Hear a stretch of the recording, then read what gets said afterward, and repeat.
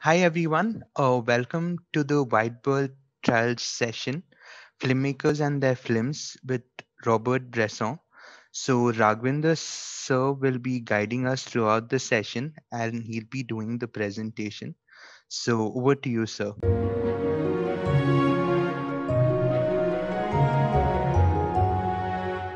No, Robert Bresson is a very extremely difficult filmmaker. He's one of the most difficult of all times. Okay, so the he doesn't have much of a following except in a kind of it's a small circle. He has a I mean obviously his greatness is acknowledged. But it's so difficult that in America, for instance, not many people relish his kind of cinema.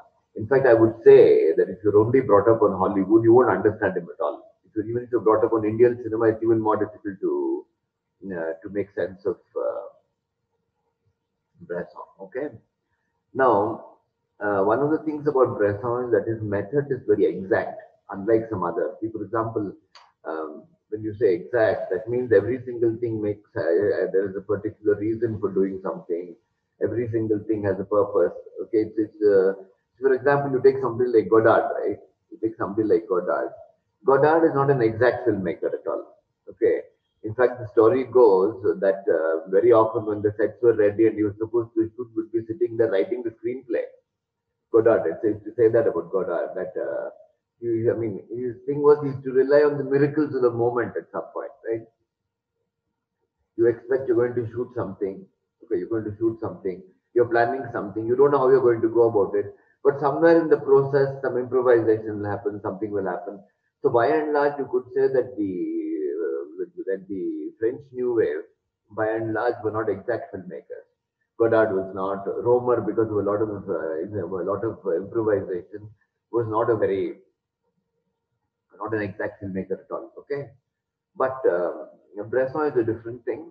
He's extremely exact.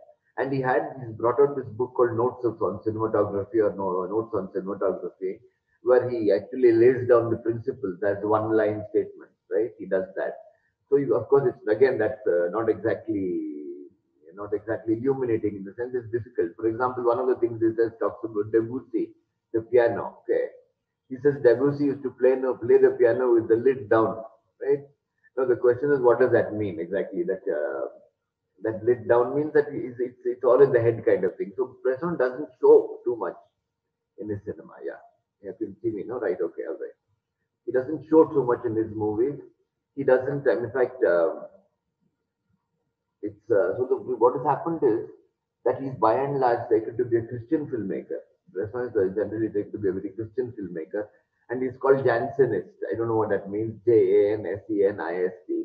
But I'm not very, shall we say, happy with this Christian filmmaker thing, simply because if you're such a Christian filmmaker, what about the rest of us who generally have some sense of world literature and what obviously some exposure to the Western thing of literature, cinema, and art painting and all that thing is necessary, but not, shall we say, commitment to that Christian religion in any way. Okay, it's like a political filmmaker.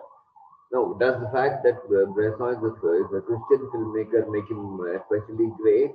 What exactly is the thing? What are the virtues of a Christian filmmaker? Is the kind of thing, right?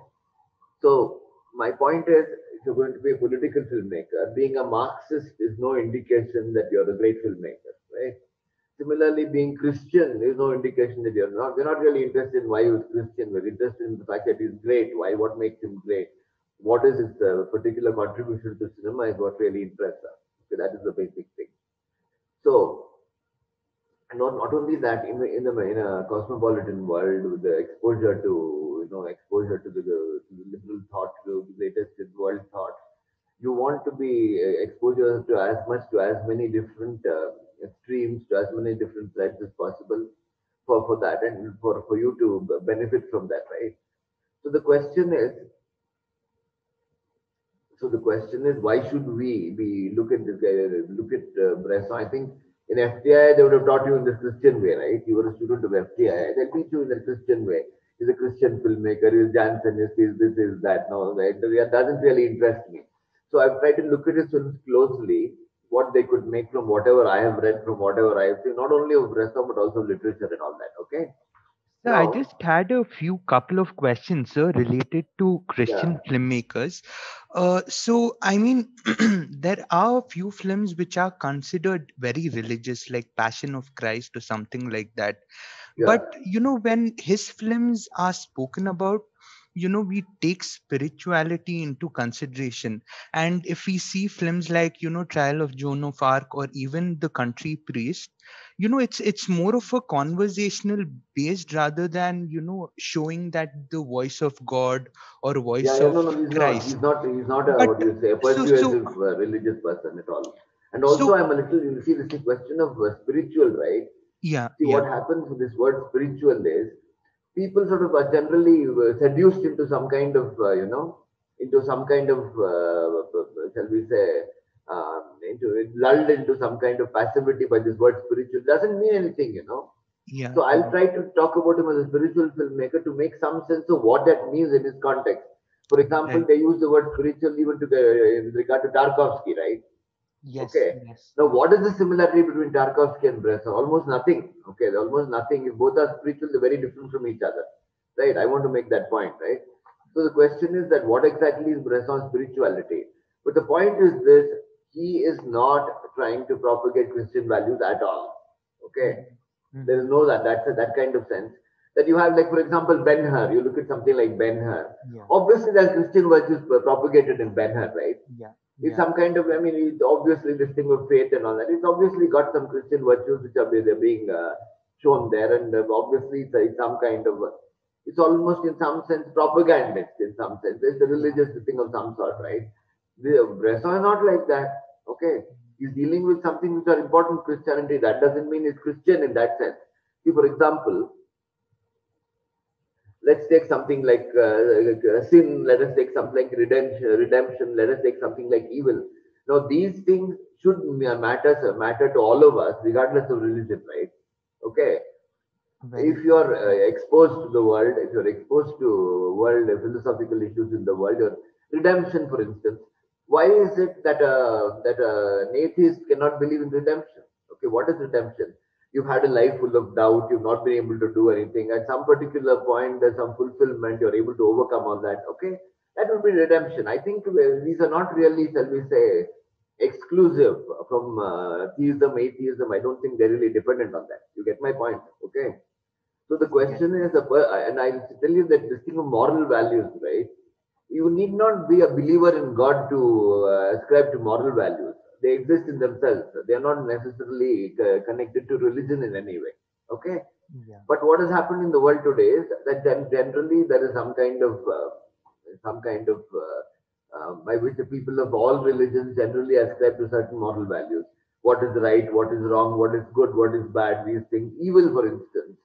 If you start believing in evil outside you in the form of devils or that sort of thing, that people may not believe. But the point, there is good, there is bad, and there is wanton bad from certain sources is also without motivation is also understood and seen by people. So that being the case, this question of making him a religious person is not doesn't seem to me particularly useful to me. Okay, now we have to accept the fact that as you go higher and higher in terms of into deeper and deeper into the appreciation of art, appreciation of cinema, appreciation of literature, you find that the more philosophical questions, the more difficult questions are asked in the West by and large, Western philosophy and all that. They are deeper questions. Hollywood, for example, is a little lower. Indian cinema is even lower. The kind of generally, I mean, by and large, the lower in the sense that less difficult questions. Mhm. It seems to me that the most difficult questions in terms of psychological, whatever these philosophical issues about the world, about reality, and all these are more asked. I mean, when asked, even in Hinduism, may ask questions about reality and all that, but they are not posed as problems. Mhm. Okay, they are more given as answers in some way. They are more beliefs in some way. They do not pose as problems as exploration through thoughts, through that kind of thing, right? Right. Okay, now Bresson is called spiritual. Tarkovsky is also called spiritual. I'm not happy with the term spiritual. It's not something I would understand what it means. But I'll try, since it's used so often with relation to Bresson, I will try to explain it in some way. I'll try to look at it in some way. Normally, like, compared to animals, don't have a higher purpose, but we humans, believe in higher purpose and stuff, those concepts like that. So my question is, do they really exist, or is it in the mind of the human? Is there a difference? I don't Spirituality see a as difference. such. See, the point is that you have a mind, right? That mind has to be used for something. You have to understand your place, how you came into the world, and you need explanations for this. And you need explanations. You speculate. It has to be speculative. We cannot take any word of anybody as the ultimate thing. So the question is that philosophy is basically to probe your issues in the world, not as belief, but as inquiry, as and creativity is some kind of my own thing about creativity, like literature and cinema, is you're basically your divinity of man in some sense. Man has divinity in him in the sense that when I say divinity, I mean that you are capable of creating the way God created. I'm saying the word God, I mean, as an atheist, I'm saying a God, when you say God created, it was created by somebody, by the creator. It is not that he has consciousness or anything. The question is, man is replicating the creator in some way by creating. If God created trees, human beings, animals, planets, clouds, rain, water, fire, created all this. Man created art, literature, okay, that kind of thing. So you generally try to replicate God in some way by creating on your own. So this is basically it. And the whole purpose of when we're exploring cinema is to play God in some way, to understand why did this man create this, what exactly is this. It's in relation to the larger creation, but it's all involved in the thing of understanding what the world is, God's created world. I mean, when I say God, when I use the word God, I'm speaking as an atheist. That whatever is the whatever it is, the fact that there is a creation is a fact. Okay, what Yeah, it yeah. means, what is the thing? Does it have a law? Does it have an order? Is there a human this thing? Is humanity favored? All these are issues, right? These are the Mhm. issues that you would like to probe. And I think Western philosophy has gone very deep into it, right from the Greeks. It's gone very deep into it in terms of probing through human means, Mhm. humanly widely acceptable means like argument, okay, Yeah, like experimentation, like speculation, okay. These are things which are very different from belief, right? yeah, From yeah. belief and dogma, they're completely different from belief and dogma, because the belief and dogma are accessible only to, say, belief is accessible, to mystics and that sort of thing who would really understand that.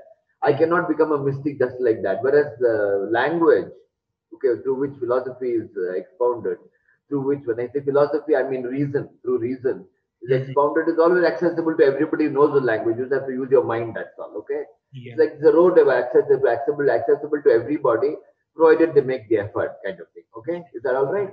yeah, yeah, Okay, yeah, let's go yeah. along to the next slide, can we? Okay. Some characteristics of Bresson films, okay?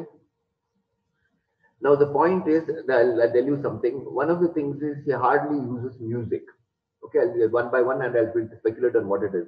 He doesn't use music. In his later movie, he stops music altogether. Okay, so he uses sounds, natural sounds. He uses, for example, in the trial of Joan of Arc, the scratching of a pen. Okay, that sort of thing. Okay, so the whole thing, the braying of a donkey, how that Balthazar, that sort of thing, right?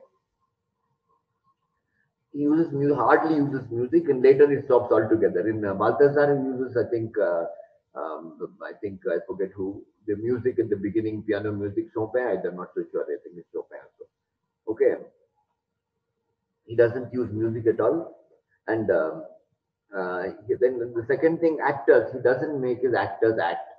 He calls them models. He puts them in roles. Places them in roles. He doesn't make them act. He just sort of makes them go through the roles, go through the motions in some way. He uses them again and again in order to achieve some kind of truth. The reason he does this is, okay, that actors, he wants it so spare. What is normally called minimalism, minimalist. That's so spare, done with so little thing and so close to the truth in some way, that the actors have this tendency to add things, right? If you put Robert De Niro in a spiritual role, Robert De Niro will give you Robert De Niro before he gives you spirituality, right? So the question is that actors would first would add a lot of noise. The same way music would impose.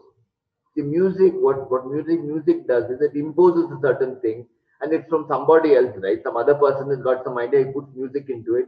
It approximates. Music has a tendency to approximate, whereas this effect is okay. Is that effect okay? No, we'll use some other music, and he produces some other music. This is closer, but basically it's approximate, and Bresson does not want approximations. He seems to want exact solutions to everything, right? That is the reason he doesn't use actors. The people he uses are called models. He calls them models. They fit into the roles. They're not actors in any way. I think he's rarely used actors of any repute. I think Dominic Sanda he used in Gentle Creature, Gentle Woman, but I don't think he's used. As far as I know, he's not used any well-known faces or any well-known thing in any of his movies. Okay, he does not use faces. Is important. He does not use close-ups of faces. Well, Bergman would use only close-ups of faces. There are a lot of, like, for example, you look at the Passion of Joan of Arc of Carl Dreyer. Okay, Dreyer's Joan of Arc, he uses faces all the time, right? Close-ups of faces. This guy, Bresson, uses hands and feet, close-up of hands and feet. You have any idea why? What do you think is the reason for using hands and feet? What do you think is, you have some idea? What is it that faces have that hands and feet don't have? Or the other way around. What do hands and feet have that faces don't have? As far as I have read, so he wants to create a new language which is different from theater. You know, Yeah, I. yeah, that's true. But in theater, you don't have close-ups. Mhm. You can't have close-ups in theater, right? See, the Yeah. point is this, right? Okay, faces can be assigned to individuals. Okay, hands and feet cannot be assigned to individuals. So if you have, for example, Robert De Niro's face, okay, is Robert De Niro's face. Okay, if Robert De Niro was playing Jesus Christ, it would be Robert De Niro's face. It will be assigned to Robert De Niro. Whereas if you take Robert De Niro's hands, we don't know what Robert De Niro's hands are, right? Like, right? Okay. Very So the true. question is, hands and feet are not assignable. Can you understand that thing? They're not assignable to individuals. So if you say, for example, if you say Joan of Arc's hands and feet, right? Yeah. Those hands and feet cannot be assigned. We do not know what Joan looked like, right? Hmm. Whereas you have somebody that one in Passion of Joan of Arc, Carl Dreyer's thing, that the Hmm. woman's face is that woman actress's face. And not Hmm. only that, faces are self-conscious. You get me? Hmm. Okay. They're conscious of themselves. He is trying to achieve some kind of thing without that self-consciousness. He wants the hands and feet because they're not assigned to be those of Joan of Arc. You get me? Yeah. Okay. Since they're not assigned any hands and feet, could be Joan of Arc. There's Hmm. a great line from Borges, the Argentine writer. I don't know if you've heard of him. One of Yeah. my favorites. He's got this thing like a hand, okay, a hand passing you change at a ticket window could Hmm. be those that were once nailed to the cross. Okay, and you may not know it. Okay. So the question is, okay, Jesus Christ, everybody has some sense of what Jesus Christ, whether it's true or not is not the point. But hands of the man in the window could be those of Jesus Christ, right? So Yeah. that is what Bresson I think is playing with. He's trying to use that notion, right? That is a very important thing for Bresson. Okay. So then that's why he uses hands and feet. He uses natural sounds once again. Again, his basic thing is to remove. He says what you need not show, don't show. Okay. So what happens is he will not show violence in his films. If there's a murder, he will not show it. He'll show him washing a knife or something like that. Okay, that's what he will show. He will not show you a murder. And the whole thing is he seems to be doing films in some kind of visual shorthand. They seem to be missing elements in the middle. Okay, you're missing elements in the middle. A happens, then C happens, but B will not be shown. This he happens, does film after film after film, he does this. So the question is, you've jumped it. For example, you take this thing of condemned man escapes. You take condemned man escapes. Okay, man escapes. That first thing is there, he's trying to get out of the car, right? Opening shot, he's trying to get out of the car. He's trying to handle, he's trying to move. Then I think he makes some effort and he's pulled back. And then next scene he's shown bleeding, he's got a bandage, he's inside. So he's been beaten up, savagely beaten up. But he won't show you that. It's enough for you to know that this man was beaten up, as a result of which he's been severely injured, but he's there, he's still alive. That's the point he wants to make.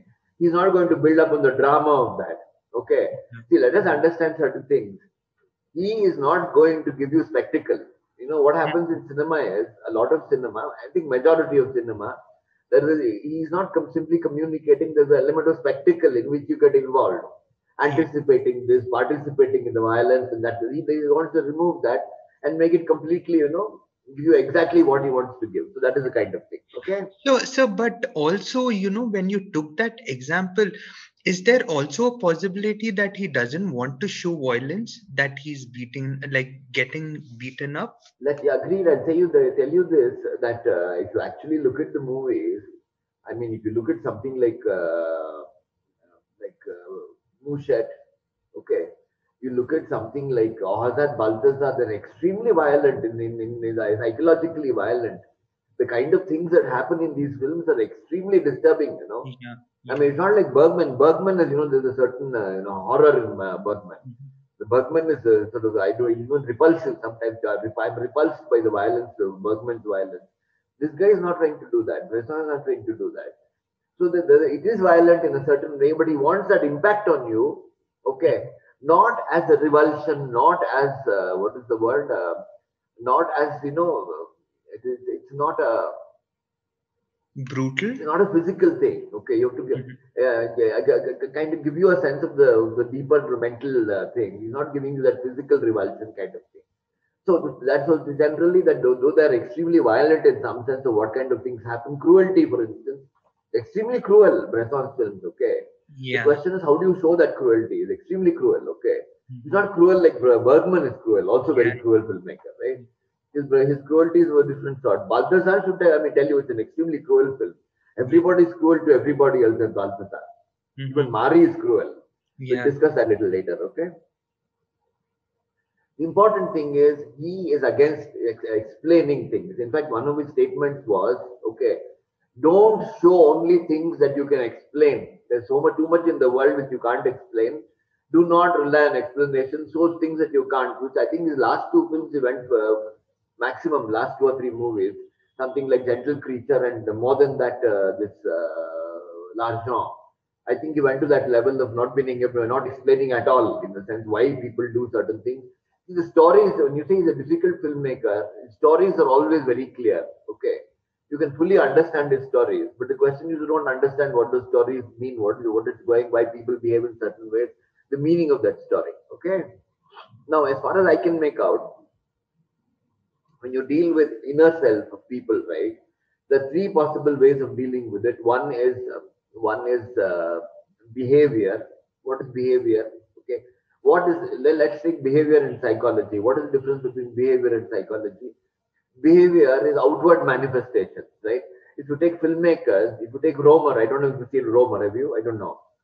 Sometime I'll do Romer also. Romer is behavior. Romer's films are always behavior, right? So the question is why a person is doing this. There's no explanation for that. Their body language, what they say, the kind of things, there is improvisation, but basically it's dealing with behavior. Bergman is closer to psychology. There are explanations, inner things, inner feelings, and that sort of thing. It goes deep into feelings. What are the things of feelings? Why is a person feeling hatred? What is a person? So there is like, for example, you take something like Cries and Whispers. I won't mention the scene; it's a little too much. So the question is the kind of violence that you have in Cries and Whispers, or you have the kind of violence that you have in scenes from a marriage, for instance, man-woman violence kind of thing. It is you can generally get a sense of what it's about: revulsion of the opposite sex, revulsion of physical contact, that sort of thing, right? Okay, a certain physical revulsion. Now these are still in the realm of psychology. Okay, Romer will not do that. He is in the realm of behavior. Okay, he will not touch it. He is in the realm of behavior. Bergman is more in the realm of psychology. Bresson, here I would use the word spiritual. He is in the realm of the soul, right? People do things. Okay, people. What is the psychology? I mean, we'll come to this later. What is the psychology of, for example, Gerard in Ahazad Balthazar? You know, Gerard is one of the most evil characters. Gerard is that guy, the choir singer. Okay. He's probably, I mean, you will rarely find a more evil person in cinema, in the whole of cinema, than this Gerard in Ahazad Balthazar. Okay, he's extremely evil. There's no other word to describe. When we talk about Ahazad Balthazar, I talk about Gerard. He is, I mean, absolutely evil character. Doesn't do anything, doesn't have anything. He sings in a choir. I mean, when you talk about Christian filmmaker, why, should you put, what do you say, a evil person like Gerard in a choir? Why put him in a Yes. choir? Why is he singing in a church? If you know, if you want to make the point that why do you associate Christianity and being in the church very specifically with Mhm. evil? Yeah. Okay, why do that, right? So the question is, they don't want to look at this. He's a choir singer and he's such a dirty guy. I mean, I'm not sort of makes your flesh crawl, and he doesn't really, nothing is shown there. He's not like Yeah. Bergman's evil people. Bergman also has got wicked people, but the point is, this guy is really, Mhm. what the kind of things he does, unmotivated, without any expectation of benefit or anything, that sort of thing, right? So this I would call spiritual in some sense.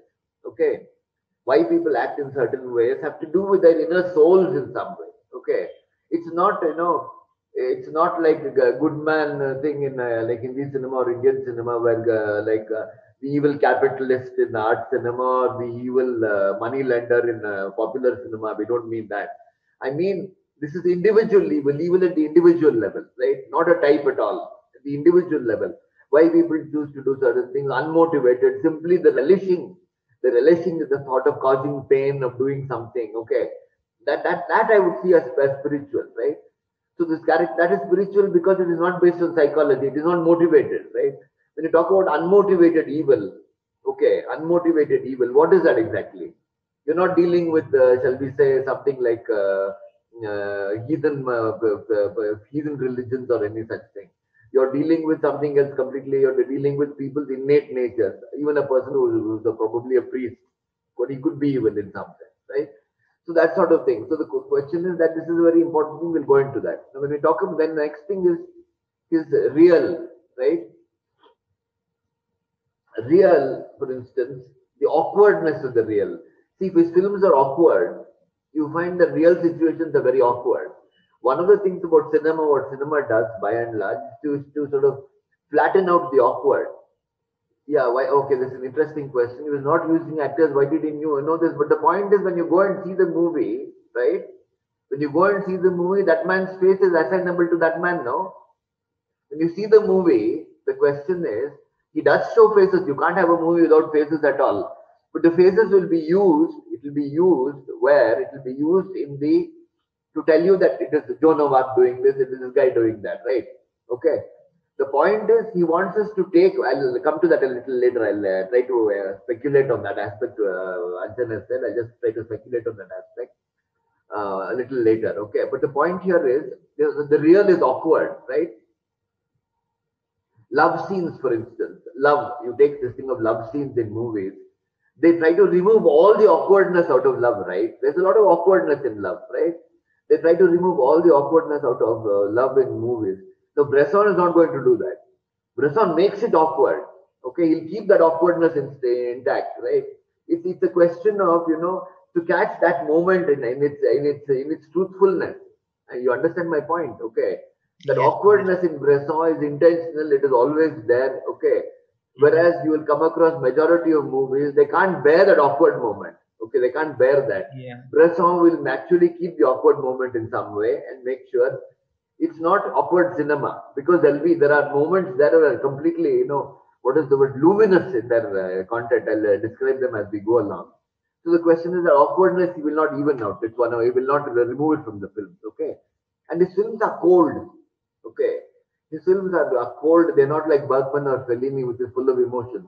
If the emotions are there, they kept under check. All of us, that in real life. Okay, we don't want to reveal our emotions in some sense, because revealing your emotions in some sense makes you vulnerable to other people, right? The whole business of life is you're going to meet people, you're talking to people, and there's always this struggle for power between people, right? Yes. If Yes. your vulnerability is known to other people, right, it makes Mhm. you in the Yeah. grasp of that person, it makes you in the grip of that person. So it's very difficult. We try to avoid showing emotions because, sort of, shall we say, revealing of emotions makes us weaker. Okay, so the question is, Bresson will respect that as well. He will not show overt emotions. Everything is cold, everything is hidden from sight. It's like showing a tip of the iceberg. You know that 9/10 is underneath, but all of it is underwater. Okay, 1/10 is above the thing.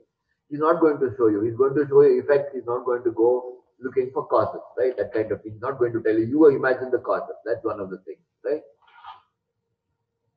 There is no suspense in this film. You take something like a condemned man escapes. If you take something like condemned man escapes, the very fact that the title says the condemned man escapes, there is no suspense there. There is no suspense. You know that he's going to escape, right? The point is, why is he doing this? He is not going to allow you to anticipate things.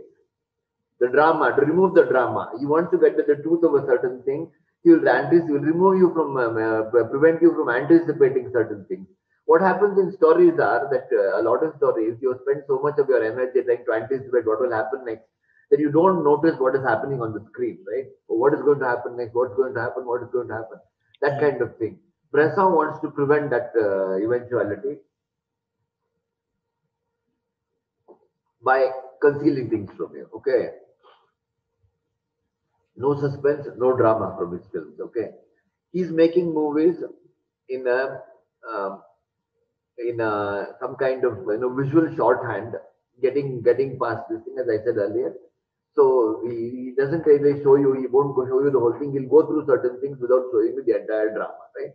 That spectacle will be avoided. That spectacle of action, of violent action, especially, will be avoided. He will do that. Okay.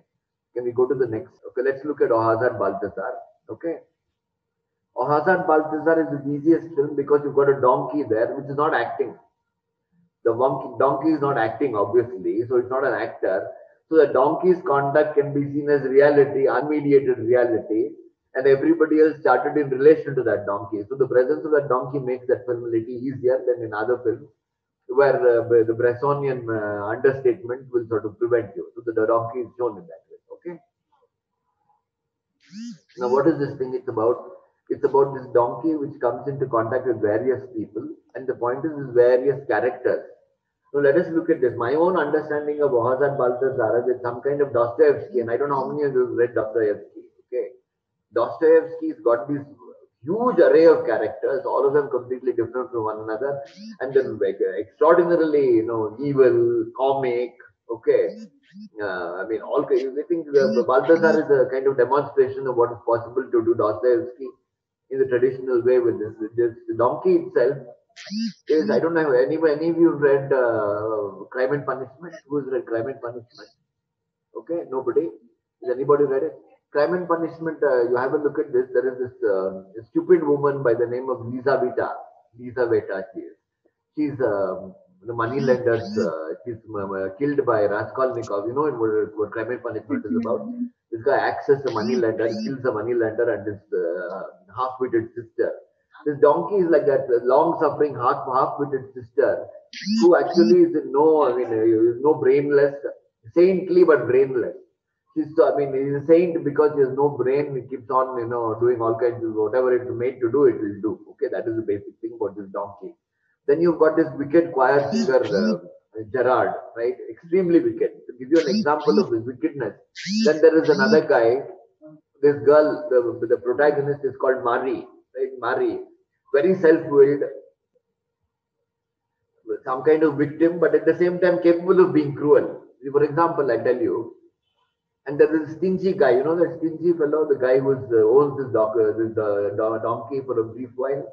Okay, he's so stingy. To give you, this stuff you could miss in terms of story. That the donkey is given a sack of oats or something to eat, right? When it's eating, this fellow takes away the sack so that he can keep it for the next day or some such thing. He doesn't allow the donkey to eat it because he's stingy. He's not going to allow the donkey to eat as much as it can. Okay, he's going to feed it enough for it to do its whatever grinding, that whatever oil seeds or some such thing is grinding, or the wheat or something is grinding. That's all its purpose is, right? He's not going to give it more. And this fellow, I think he tries to make passes at this Marie. I remember this. And Marie has complete contempt for this fellow. He tries to give her money or something, and she throws it back at him or something. So he puts it back in his pocket. That thing of protecting that money is more important to him. Okay, then the fact that the humiliation of having your money flung back at you doesn't bother him at all. You give somebody money, that person throws the money at you, you take it and put it back in your pocket. You don't want to lose that money. That's the basic thing, right? This Gerard, okay, and there's a drunkard, that drunkard fellow who comes into some money. I don't know if you know that. When he gets drunk, he gets violent. Immediately he wants to beat that donkey. Remember that thing? He wants to beat up that donkey when he gets drunk. Okay, have all of you seen the movie? Are you familiar with the movie? Yes, yes, Okay, yes. all right. He tries to beat up that donkey, and immediately the donkey sees this man coming, and after a drink, the donkey starts running. The donkey knows that it is in for a hard time. Okay, this character comes there and he comes into some money. He's a tramp. He comes into some money. He offers to stand a party to all of them in a bar or so, in a pub. This Gerard, because that guy is paying, climbs up on the counter and breaks all the glasses there so that fellow will pay. Okay. Now, what could be the motivation for this, right? It's just pure evil, right? I mean, just the thing of making other people suffer. That basically that Gerard thing. This is evil. I mean, it's unmotivated. What kind of thing is this? He's going to pay, let's break everything and let us destroy the whole place so that fellow will pay for it. That fellow sitting there drunk and he's going to pay for it. I mean, this is the kind of stuff that Dostoevsky does. In Dostoevsky's The Brothers Karamazov, okay, there is this guy called Smerdyakov. This Smerdyakov is actually the cook or no, a servant or something in the Karma. He's actually illegitimate son of the older Karamazov. He amuses himself by, the starving dogs are all over the place. He takes bits of bread or bun or some such thing, puts a bent pin into that bun and throws it to starving dogs. So it swallows the bun and that pin gets into, and this is what the way he amuses himself. This is a Dostoevskian character, okay? Gerard could very well be that character, that thing of pure evil, pure this thing of no, and not only that, let us understand this, right? These are not concoctions. We have seen people like this, right? In our everyday life, we have seen people like this. They're not motivated by greed. They're not motivated by desire. They're not motivated by anger. They're not motivated by, by ambition. Nothing. Simply, do things, right? So Gerard belongs to that category. Then you've got the stingy character who is, and Mari, for all her the fact that she's a victim, he treats that fellow. He calls him ugly. Why? She calls him, you're ugly. He tells that stingy fellow. The stingy fellow is one sexual favors from Mari. She calls him ugly. Okay. And in spite of being a king, she's extremely cruel to that fellow. Okay. So the point is that regardless of what they are, everybody except the donkey seems to have agency. And the donkey's stupidity is demonstrated in a scene where this Gerard ties some crackers to its tail, right? You remember that scene? He ties crackers to its tail and sets it on fire. This donkey takes some time before it realizes. It thinks its ears go up. It thinks there's something wrong somewhere. Then it realizes what is wrong is its own tail, which has been set on fire with those crackers, right? I mean, it takes such a long time for the donkey to figure out that its tail is on fire. Okay. So basically, it's that plain stupidity at the same time saintliness. It does this. It's completely doesn't have agency. It's completely saintly.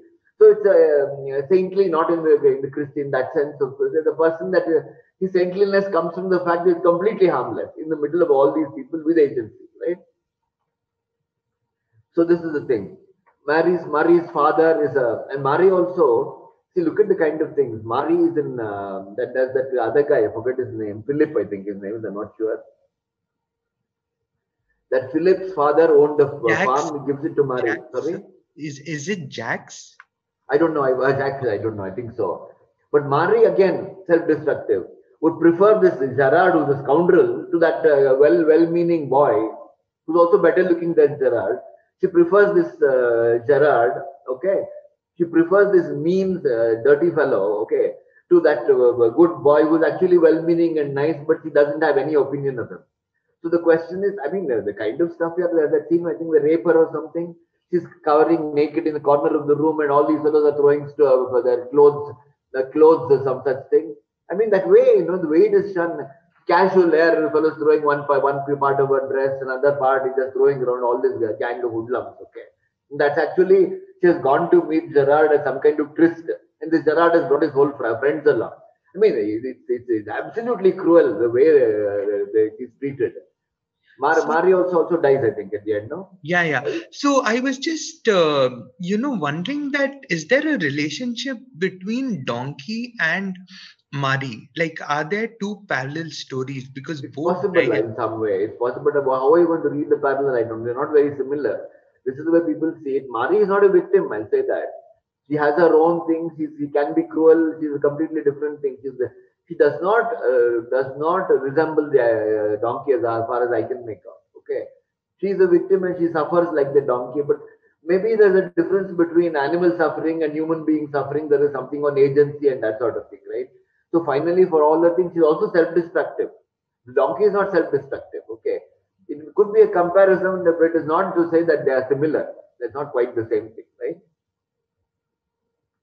The question is that these people are all on different planes of understanding. Not a fool. She's not stupid by any means. She's not a fool. She's not, and then she's wanton in many of her acts. She does all kinds of things. She takes decisions which are self. I don't know if you've read Dostoevsky's The Idiot. The heroine, one of the heroines, there are two heroines in Idiot. One of the heroines is very self-destructive. Insulted and Humiliated is another Dostoevsky novel. A very self-destructive woman who does everything wrong, picks the wrong guy, just so that in order to hurt herself. You've come across self-destructive people in your own life. You've seen that they can't help themselves at all. Okay. Yeah. Obviously, that the idiot, that woman character is there, self-destructive again, right? But Dostoevsky is very verbose. There's a lot of articulation going on. Bresson will not do it. Bresson will not be verbose. He will not articulate. Yeah. Yeah, I don't know. I don't know, but yeah, Balthazar is long. Only it's, one and a half hours is long actually for a Bresson film. His films are usually 70 minutes, 75 minutes, that kind of thing, right? Okay. So the question is, yeah, this should be. So I would say that this is the closest that he's come to creating a Dostoevskian universe in all Hazard Balthazar. And we understand each of them as different characters. And it's also in many ways easy because of that. It's not like his other movies. In the other movies, there's one person and there is that sort of thing. Here it's very different from his other movies. Can we go to the next slide? Bresson's Bressonian films. Now these are the films I think which are really difficult films as far as I can understand it. Okay, the difficult films, what exactly he's trying to do. Let's take this trial of Joan of Arc. The film was actually made with transcripts of Joan of Arc's trial. Okay, there were actual transcripts. There is no amount of drama added. He got some actress to play. Okay, so whatever she says is recorded by somebody. It's banal actually. Whatever is asked and whatever she says is banal. It's being recorded thing.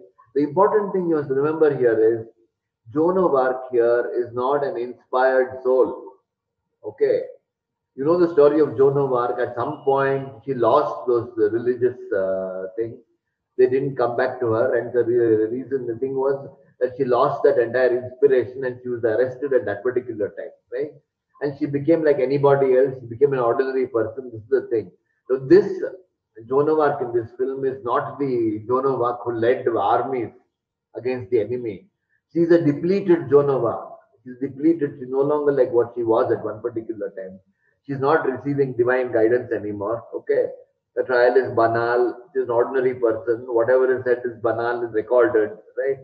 It begins again with that mother coming, and you could see the beginning of Rivette's Joan of Arc also. It's an interesting film. Very good also. You need not, there are two parts. Jacques Rivette's Joan the Maid. The beginning, the opening is very good. The mother coming out and speaking out the thing about Joan, take whatever the mother's account of Joan was. It's recorded as a kind of thing, and it's very interesting the way Rivette goes about it also.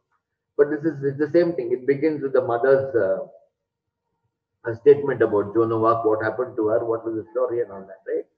So the question is, there are no close-ups here. Okay, the kind of things you have is Joan of Arc here, lying there, fish bones in a plate next to her. Don't show her face. Okay, her meager belongings are in a sack. Okay, all this sort of stuff, right? Now the point is, I don't want to go too much into this film. At this particular point, okay, and in Diary of a Country Priest, I want to know what exactly it is. Okay, so no, this point, how when she dies at the on the stake, when Joan of Arc dies on the stake, what is it she does? She doesn't cry out. She coughs. She coughs because of the smoke, right? So the question is again, okay, it's a bodily response. It's not a response of the individual, right? It's a bodily response. So he's trying to remove that entire thing of emotion and all that from the thing.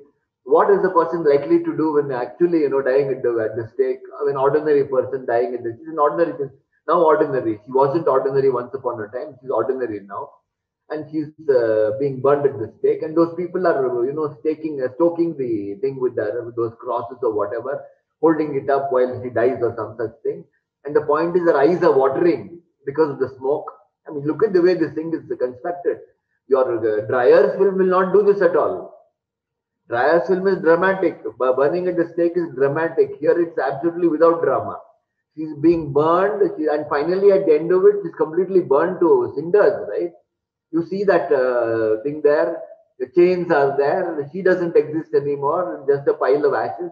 Actually, she was burned, this film. It's not a dramatic thing, she's actually burned. I'm not happy. I don't know what he did, but the point is, you still have to express some kind of optimism with regard to her death, right? So I think that's what he does with the pigeons on top. I'm not happy with that pigeons thing he has done on top, but I don't know what he could have done to suggest some kind of thing that Joan of Arc is not somebody simply being cremated, right? Or somebody simply being burned at the stake. That there is something, you can't take something like Joan of Arc. You can't take, for example, Gandhi's assassination and show it's an old man being killed. You can't show it like that, right? It has a certain political meaning, it has a certain spiritual meaning, it has a certain meaning, it has a certain meaning for everybody. So you have to raise that to some other level in some way. So Gandhi's assassination can't be shown as I mean, if Bresson had done this, he would have had to show some way, some optimism that this man was a great man who died, right? You can't just show it in any way, any which way. The same thing with Joan of Arc. You can't simply show her being burned at the stake. You have to express some, that meaning has to be given, but what happens is it goes against his own thing. But how he could have done it, I don't know.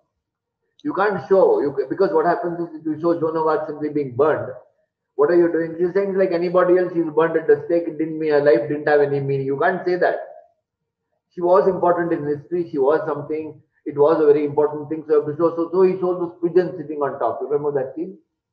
Yes, yes, sir. The pigeons, yeah. Yeah, yeah. Just But the the second point part. is, I wonder what else he could have done. Okay, so this is Yes. basically the thing about Joan of Arc. Any So questions here? I just think all of you would have question, seen this film. Okay, just one the, question, just the one question. chains were dragging her down. Can you speak out a little loudly? Yes, sir. Just one question related to this, sir. We also see the English, through the small holes, Yeah, through the stones. What is their relevance and showing them in that light, sir? Why through the, the English were responsible for her death. No, yeah, but why through the, this thing through small holes? They are never shown in a broader picture. I think if you remember right, finally it was not the English who took responsibility for her death. Okay, she was tried by her own church. The English were watchers and they were manipulating things. But so the question is, the English were not directly, they were not judging her. For example, Bishop Conchon, I think his name was, okay, the guy who actually sentenced her, he was French, all of them were French, okay. The British were behind the scenes in some way, right? We know that the British were behind the scenes in Joan of Arc's trial. They were not, it was all in French, it was not in English. I think one question is asked in English also. But by and large, they're all in there. Also, the question is behind the scenes. I don't think I think it's true to history in the fact that the British were not directly involved, but they were manipulating things behind it. The puppet court or the puppet church or something tried her and sentenced her. And she was, it's just as it's like this, okay. Who's the other person? Okay. Yeah, for instance, the Nazi, I think when they invaded France, who were the guys who were basically, arresting the French, arresting these Jews and all that, and sending them up to Germany? They were the French police, not the Germans, right? The French were employed by the Germans in some way. They were the occupied France. So it was basically all this stuff about maintaining law and order in Paris and all that was done by the French police. So the question is, they don't, it won't be the Germans themselves. It would not be the British themselves who did it, but the British would manipulate things so that should be punished, that kind of thing, right? That is my understanding of it. Okay. Like when we go to Diary of a Country Priest, the whole thing of this priest was genuine religious dilemmas. Okay, the kind of community in which is supposed to administer to, that community is basically not a community which has any faith in this man being able to do anything. His hierarchical position is fairly low, right? He drinks wine for some particular reason and then he gets addicted to wine. That wine is actually some kind of poisonous stuff. It's a very cheap wine which he's been drinking, right? So the point here is his epileptic fits.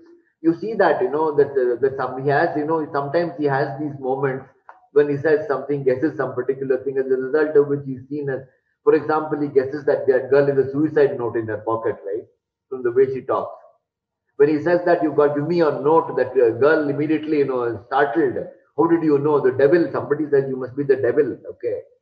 So that the countess also is some particular way or unhappiness with her husband, philandering husband. So basically, whatever he does, the husband hates this man. He doesn't even look at him. When everybody comes dressed in, to the funeral of the countess, okay, dressed in a very formal way. This man goes with his hair all, his clothes are ragged. The clothes are not properly thing. He goes in there to look at the woman and to pay his last respects. Nobody pays attention to him. Okay, this is the priest basically, and he's been drinking this.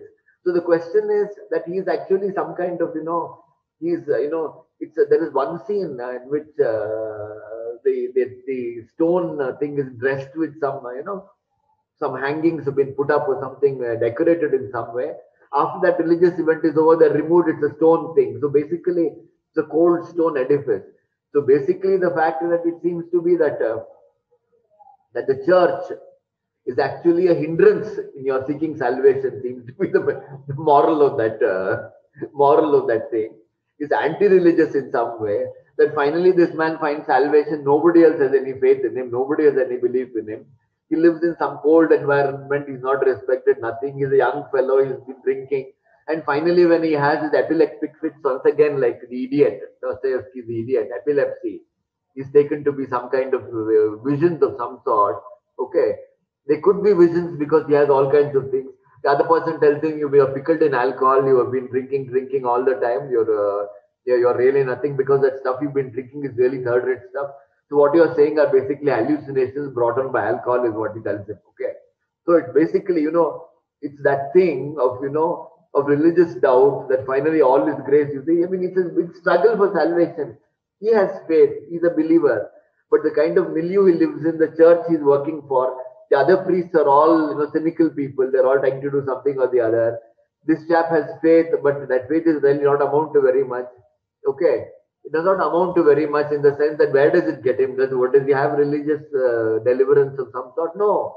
That seems to be of doubt anyway. So it's extremely, I would say, it's almost a very anti-religious film, Diary of a Country Priest, in some sense, right?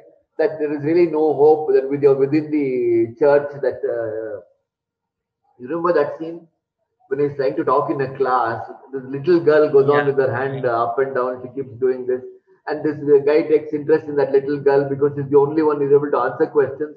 He calls her and then asks her, and she says, "You have beautiful eyes." She's actually making a pass at him. Okay, this little girl who's not even 12 or something is making passes at him at this man and embarrasses him no end. Okay, it's almost like Reagan in Exorcist. That girl who can make a young girl who can make sexual, passes at religious people. Okay, it's almost like that. It's almost, it's a thing of I wouldn't call it evil, but it's a certain, it's unheard of this kind of thing. A little girl is going up in class and finally you've got beautiful eyes. He's making a pass at him. I mean, can you imagine this kind of stuff is actually, quite scary that, what he brings into the scene. Okay. So finally you could say that the church is a hindrance. And I would put the prison in the man escape approximately in the same position as the church. It is something to escape from. It is something, it's a hindrance in your way. It's an obstacle in your path. What the church is in Diarrhea country, priest, the prison is in man escapes. Okay. Here the entire thing is towards freedom, how you get out of this, how you do this, how you know escape from there, from confinement. There also it's confinement, it's spiritual confinement because you have no way of you're trying to find your way out of this in some thing using the teachings of the church. You can't make your way out. You're stuck there. Somehow you do something and you die in some way at the last. You say all is grace in some kind of which is in your head, some kind of thing that you read something nobody recognizes. It's not worth anything. That kind of thing. Here it's actually more optimistic that you actually get out of it in some way. You go on struggling. Maybe that man, maybe the priest actually being alone there and saying all this grace. Yeah, I think one woman, the landlady or somebody has some faith in this guy, right? So the point is that there is some salvation for that guy in spite of all this, positive in some way. Here also this chap's salvation when he climbs out of his jail or whatever and he manages to escape.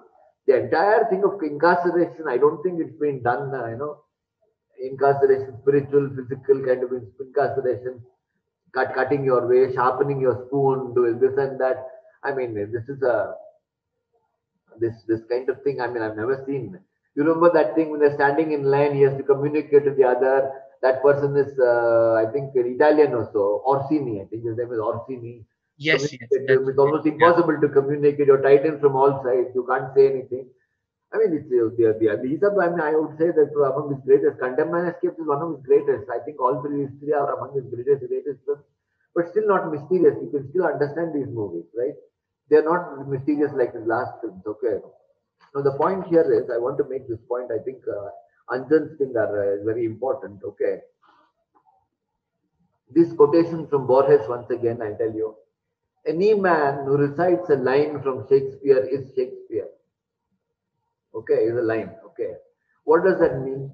What do you think it means, Anjan? What do you think it means? Does it mean anything to you? Any man who recites a line from Shakespeare is Shakespeare. What do you make of that?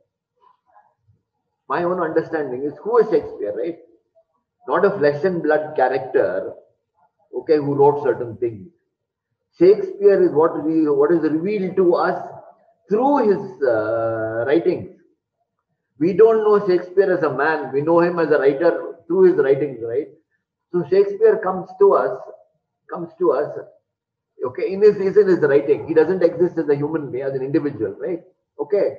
My understanding of this is, if Shakespeare became Shakespeare because of those magical lines he wrote, okay, doesn't the person who recites Shakespeare, okay, and catches their magic be put in the position of Shakespeare?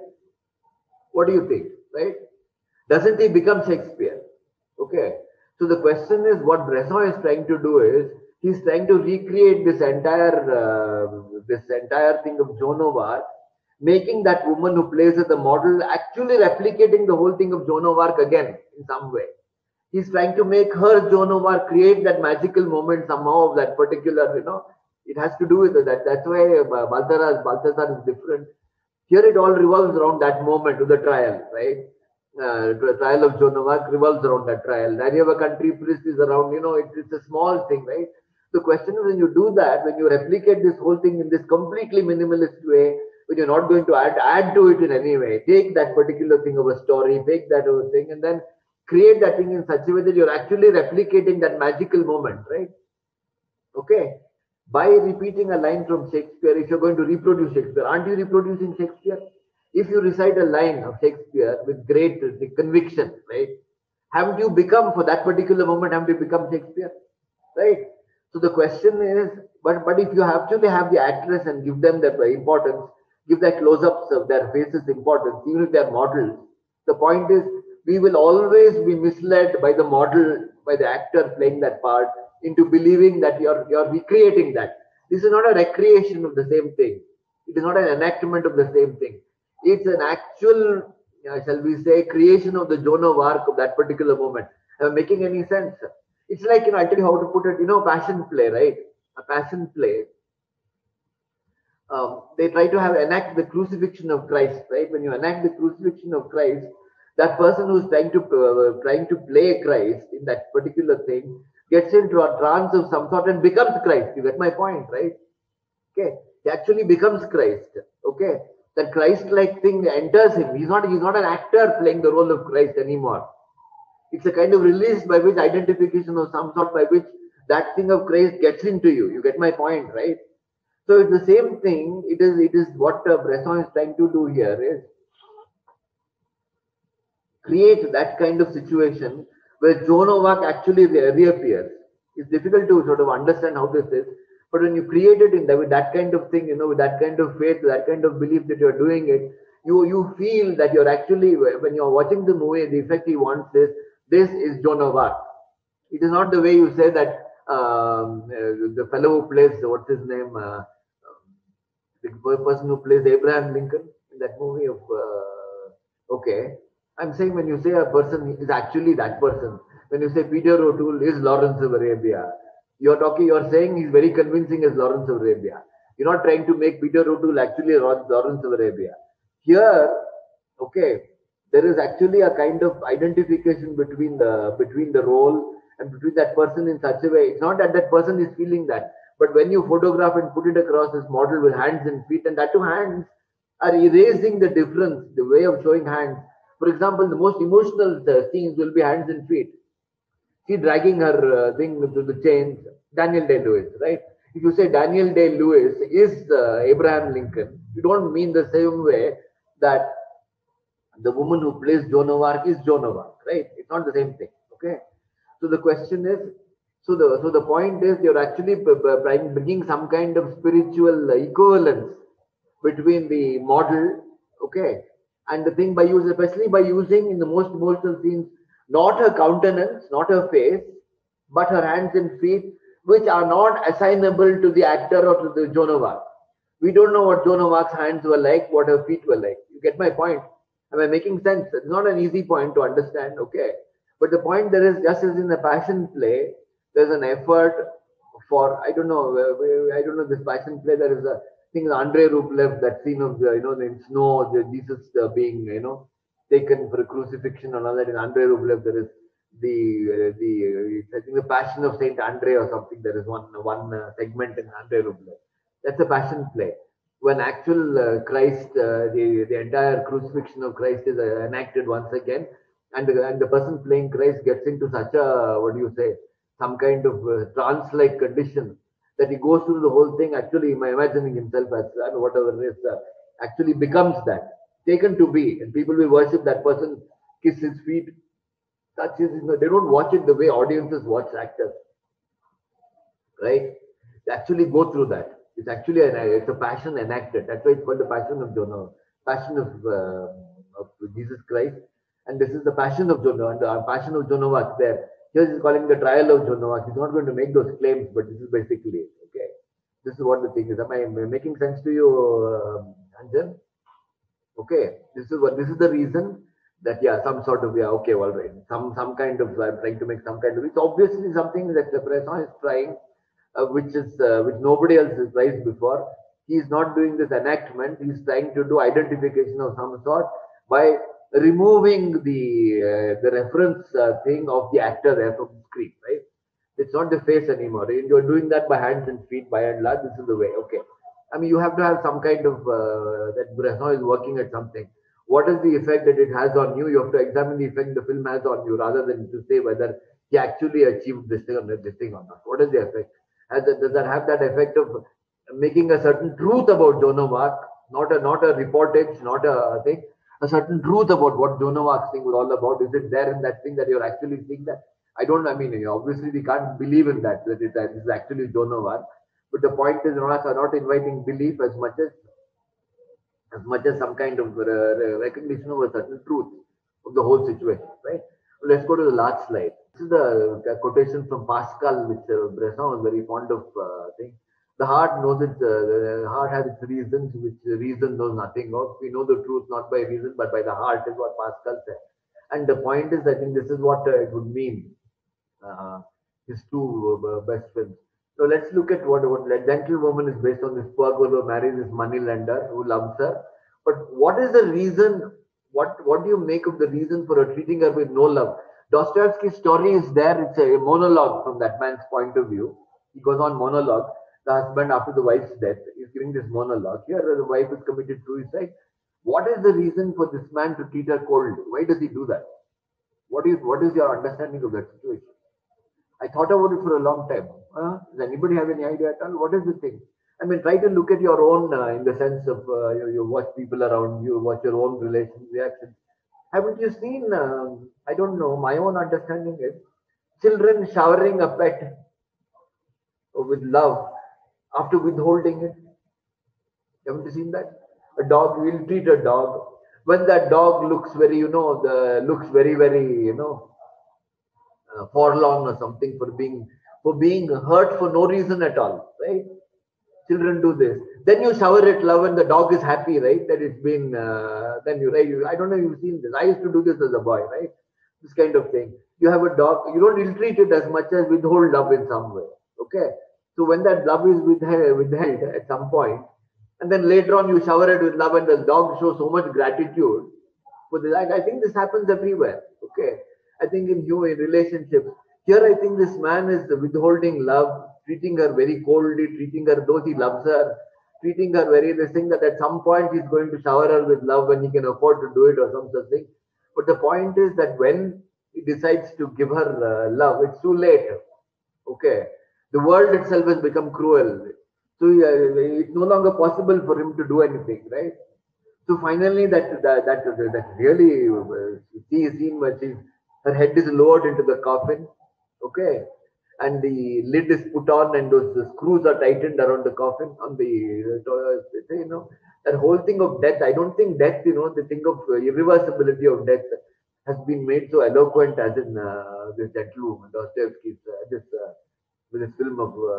So the question, this is my understanding of it, this whole thing of quenching her, quenching her enthusiasm after marriage in every possible way. Okay, do this, do that, bring this picture, bring that structure, that kind of thing.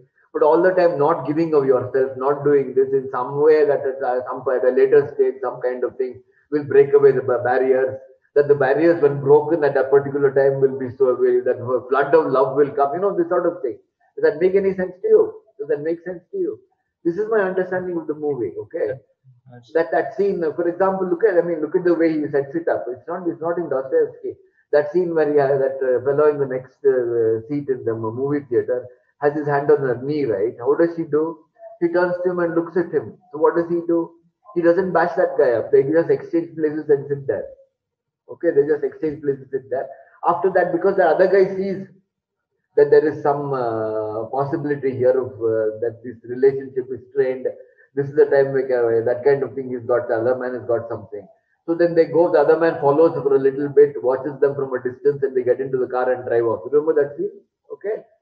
So this is, this entire thing of, I think it's a fantasy of giving love at the right moment. Okay, that you can break barriers, you can do this. It's some kind of thing, it's probably a fantasy of, of unilaterally withholding love in some way, that love is yours to give as and when you want, that sort of thing. I don't know exactly. This is the way I see it. But the fact that it's compelling. What do you people think? Does this explanation make any sense to you? Does it make any sense to you? Yes, Okay. it All right. does. So this is my understanding of it. Let's look at last film, L'Argent. Okay. You've seen the film. All of you seen L'Argent? Yes, yes. Probably his most difficult film. Probably his greatest. In that scene, this that when his wife leaves him, is completely without in despair. Okay. His daughter has died of diphtheria. I like that wonderful scene in which all of them are reading that letter, and then they're putting it back. Those other inmates in the prison, and then this he hits somebody, gets into something, and that scene in solitary confinement when you hear that cup which is being rubbed on the stone floor, and then you don't realize what that sound is, and then you see this man is lying there, and he's rubbing that cup on the stone floor.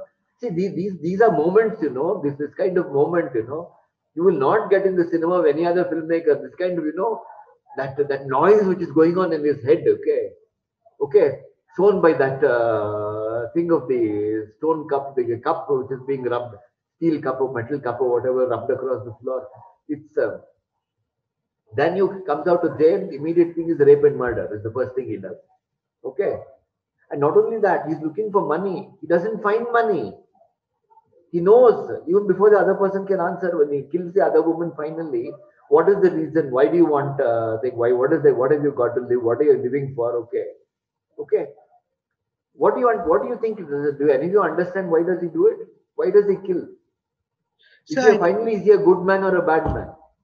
I think, is it because of the frustration that he has gone in the prison?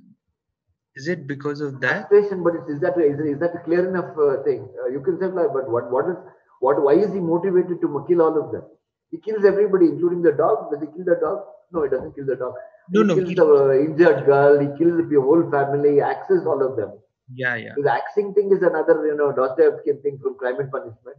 So obviously, this axe, because it's so brutal, killing somebody with an axe, he uses the thing of axe. He kills her also. He kills the old woman who's befriended him also. My own thing is he's always on the periphery, right? He's in the periphery finally, and the ending also. What do you make of that, right? Okay, it's that when he's waiting out, he's brought out, and those people are all staring inside, right? He's on the periphery of life. He never makes it to the thing. He's always in a what Americans would call a loser. He's basically a loser. And my sense of it is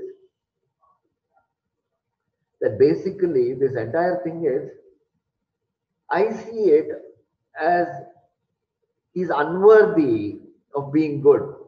It's a kind of, shall we say, a kind of, what is the word I would use? It's a kind of extreme humility, right? It's an extreme, it's an extreme form of humility. I'm incapable of being good. He kills because he believes himself incapable of being good, right? It's a kind of abjection. Okay, I've got nothing at all, right? I can't even be good, right? So the question is, let me be bad the way I'm intended to be by by by whatever. Okay, so I'm incapable of being good. So he does it because he wants to be bad, because he is not worthy of the kingdom of heaven, right? That kind of unworthiness, he kills out of unworth. This is my own understanding of it.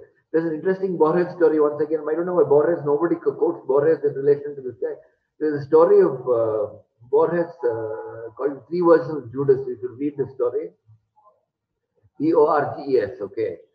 And it is Three Versions of Judas, in which there are three critical things of how why Judas did that. It's actually a story, interpretation of Judas. And the thing he says is that Judas, okay, you can't attribute. Judas was chosen by Christ. That he was chosen by Christ. Christ couldn't have, as an apostle, as a disciple, Christ couldn't have made that mistake of choosing Judas. He would have known better, right? So you can't attribute to Judas things like for money, that kind of thing. You can't do. Okay, betrayal for money, which is probably the worst possible thing you can think of. But he says in adultery there is tenderness. In murder there is valor of some sort, courage of some sort. He chose the sin which is most untainted by any positive virtues, which is betrayal for money.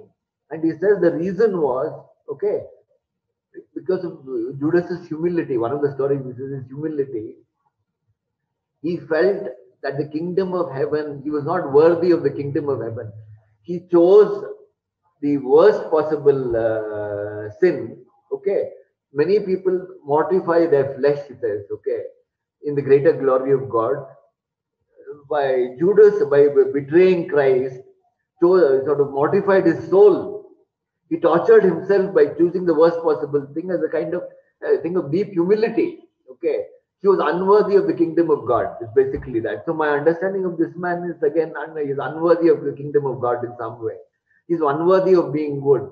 He kills. He does the most dastardly things, and there's no money there at all. He doesn't get anything. You can see that, right? A few coins here, a few this thing there. He doesn't benefit in any particular way. Okay, he just does it. That's all, right?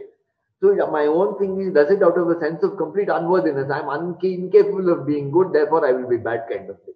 Okay, Yeah. does that make sense? This is the way I see it. It's a kind of spiritual condition of complete unworthiness. Mm-hmm. So, and Okay, also, what do you make out of this, sir? Like, he receives the counterfeit note from someone else, and yeah, probably it passes on to someone else. How do yeah. you that cycle, sir? It seems like a vicious No, I cycle. think the basic thing. He's not really. I mean, he's not really. He has no agency. He's dumped into that condition. He's put into. I mean, he's never had any kind of. Never had any kind of. He's not chosen anything. He's given this. He's given that. A series of accidents land him in that position. Once he lands in that position due to no fault of his, he completely loses any sense of worthiness. Right. Okay. So when he finally exercises choice, moral choice, it's an evil choice. Exercises deliberately. Okay, in order to be bad, I can't be good, therefore I will be bad.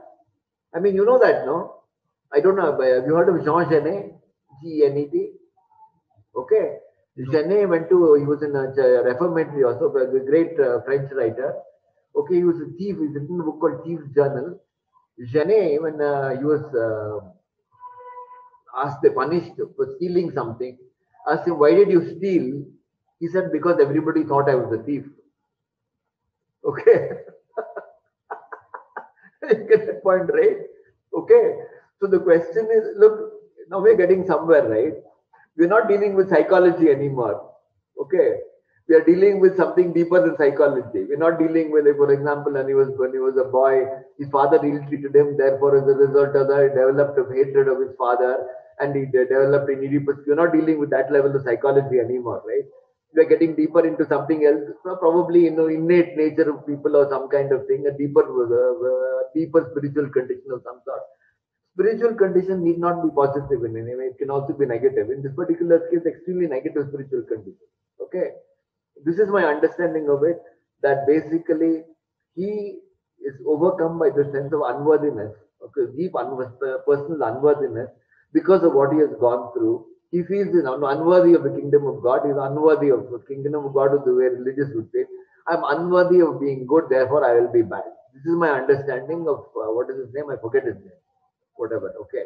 This is my thing. So the question is, he goes on and on and on. No motive, nothing, no money coming his way.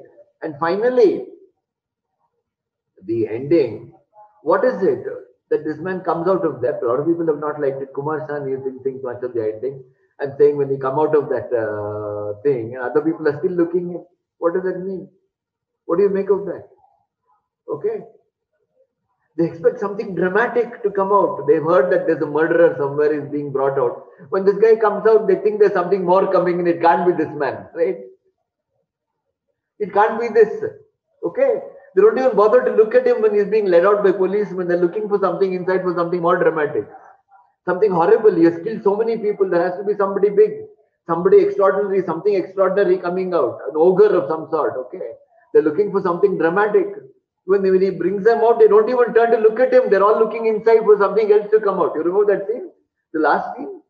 Yes, That, yes. I mean, extraordinary scene. What to make that? So finally, at the end of it, in spite of doing all that, in spite of doing the most horrific things, killing a whole family, right? 8 or 10 people, or 4 or 5 people, or axing them, leaving a train of blood everywhere. Then finally, when he comes out, he's still unworthy. He's nothing. He's nothing at all. Yeah. Nobody takes him as a person of consequence. They're still looking inside. There must be something more. It can't be this man, kind of thing. Yeah. Okay, that is Makes the way I see me that film. romantic. Okay, this is the way I see the film. Okay, having said this, I'll stop here. I hope I try to make some sense of Bresson without relying on his Christian. I mean, we can't go around this looking at this Christian thing. What is it to me? It doesn't mean very much except from my understanding of literature, what little bit I've read and cinema. So I'm trying to make some sense of what Bresson is trying to do without going into his Christian background or whatever. He called himself a Christian atheist, I believe, which means I'd rather look at him from the atheist side. It seems to make some sense as an atheist, right, rather than a Christian. A spiritual atheist is possible to be, okay? So this is my sense. Yeah, that's a wonderful thing, sir. Like all those things were really wonderful, to help Okay, understand Bresson. Yeah. So okay, just two questions I had, sir, yeah, and please. these are relevant. The very first thing is like Bresson uses a lot of ellipses, which makes his films very short and very to the point, sir. Why, Yeah. why does he do that? Is it a personal style? That's my first It's a question. personal style, all right, but obviously he's trying to again pare it down, no? It's this thing of all extraneous things must be left out. I wouldn't, I wouldn't recommend that this kind of exact, this kind of exact kind of filmmaking, which Ozu also had. But Mm, Ozu is an easier filmmaker than Bresson. That I wouldn't recommend it to Indian filmmakers at all, because one of the things is that you're dealing with too many accidents, too many accidental things in Indian filmmaking. Is my feeling. I wouldn't recommend it, but I would say that it's basically to pare it down to exactly what you want. I want to use this word and not its distant cousin or some such thing. I want to use this image and nothing else. I will not, if I cannot get exactly what I want, I will leave it out and just suggest it by two, this way and that way. A, B, C. If B doesn't tally with what I want from it, I will leave out B and I'll put only A and C. You get my point, right? This way, right? This is basically to pare it down to a bare minimum is basically his idea. Okay, this is his basic thing. So that is the basic thing of Brett. yeah. And the second thing, what I wanted to ask was most of his films are story adaptations. Yeah. Yeah. And Why is that? You want to? What is your idea? uh, I, See, one thing. Let us understand one thing, right? Okay. What are the truths that finally come up from Bresson? They are not the kind of truths that you get out of the French New Wave. Okay. See, he is not trying to find new truths. He's actually trying to bring alive those truths which are there in classical literature. Okay, see, let us understand that if you take somebody like Beckett or you take somebody like Pinter, you take somebody like Kafka, okay, there was relatively new truths of which they weren't, or rather they were not recognized. They were relatively new kind of filmmakers, whereas new kind of writers and all that. You wouldn't pick Kafka.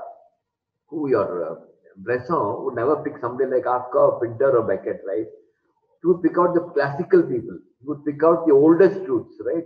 He is trying, rather, whatever mankind knows, what humankind knows very well, he would try to bring that out in some way, bring it alive in some way through this method. Okay? Because what happens, what the thing is, as it gets older and older, what does the truth become? It becomes a cliche, right? Okay? His basic thing is to empty well-known truths of cliche. This is basically his viewpoint, right? He wants to empty it of cliche, right? So this business of emptying truths out of their cliched content of cliche would be his basic end, I think, in all this. That is why he picks things. He would pick, and then he would try to do it. He would try to bring something new out of it. But the point is, he's trying to do it in a way, to bring it afresh in some way. So he will not adapt a new writer. He would not adapt a new work of literature. You may have to Balthazar, I think, is his own thing. He's probably the one where he wrote his own screenplay. But the point is that Balthazar is very Dostoevsky in everything he does. He's taken almost like Dostoevsky's characters and put them into this thing. It's actually again an adaptation of some sort. Probably his most Dostoevsky that way. Okay, though he's done adapted Dostoevsky in A Gentle Creature and in Four Nights of a Dreamer, which is also available. Right? This is the thing. Okay. No other questions? sure, sure. All right. So shall we stop here? Okay. So having said this, thank you very much for all of this. Okay. Thank you. Thank you, sir. Thank you so much. It was a wonderful session. Thank you.